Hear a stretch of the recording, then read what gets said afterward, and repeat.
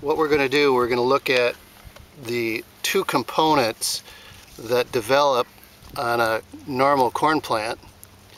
We're looking at the various root systems. These are very, very nice roots.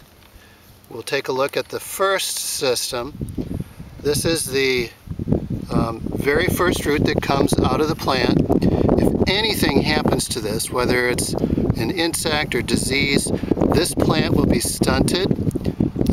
As you walk your cornfield and you're at knee-high corn, you can actually dig up a plant and see what condition this first root system was in, and oftentimes that will give you some indicator whether or not, well, this one was shorter because I lost my radicle, I lost some of my seminal roots. This is a beautiful root system, nice, healthy, a lot of fibrous root hairs here that are showing good growth.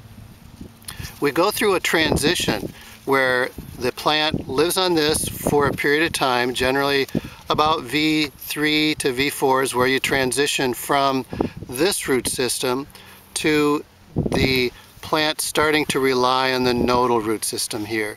Again, you can see that this plant, we can measure this mesocotyl, it's about an inch long, maybe not quite, and add 3/4 of an inch. So it looks like this was planted somewhere around 1.5 inches deep.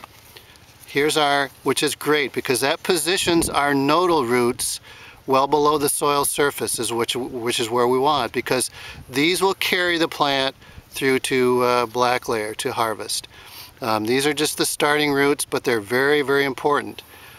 You can see we're starting to develop nice white healthy tissue, that's good. We're starting to develop some fine root hairs, that's also good.